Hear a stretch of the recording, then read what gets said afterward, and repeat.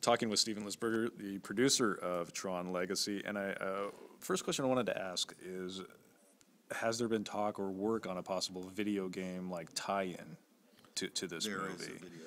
There is a video game, okay, because I'm sure a lot of developers have approached you guys as soon as they heard about it. That's definitely. I don't know whether I'm supposed to say that, but I'm saying it. There is definitely. How can there not be? Yeah, exactly. There's no way it's not possible. And especially after the success of the Tron 2.0 game, which was great.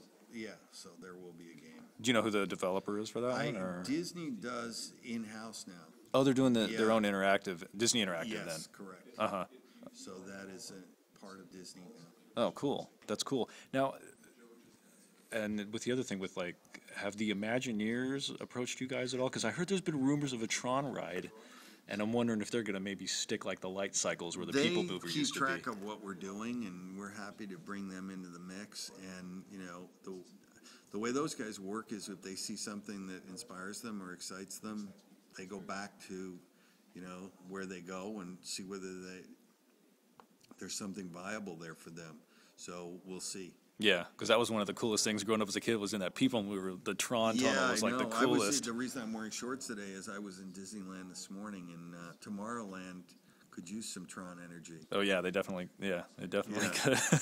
Now, what about marketing? Do you guys have like a huge maybe viral marketing plan for this? There are those things happening. Sean is the better person to talk about that.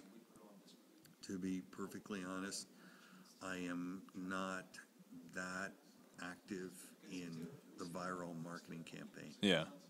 I'm just not.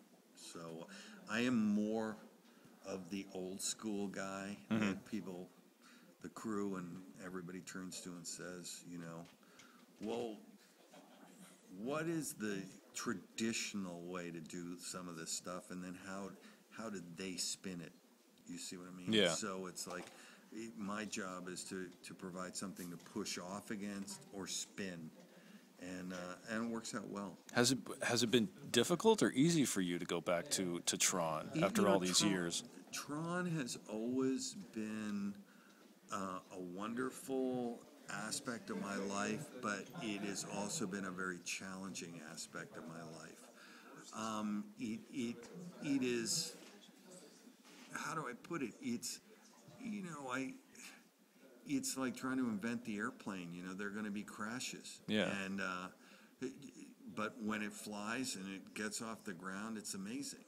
And this is an amazing time for Tron, certainly. And I will say that the studio has been amazing about this film and so supportive and so excited about it. And I think it's taken quite some time for everybody to realize at Disney that they really were here first. Yeah. You know, I mean, we predate William Gibson.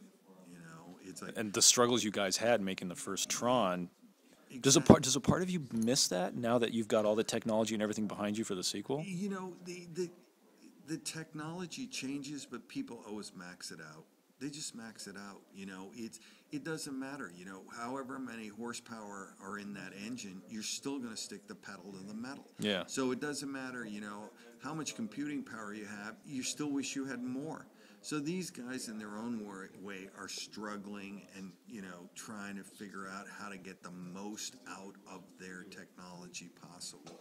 So in a way, it never gets easier. It's just supposed to get better. Yeah.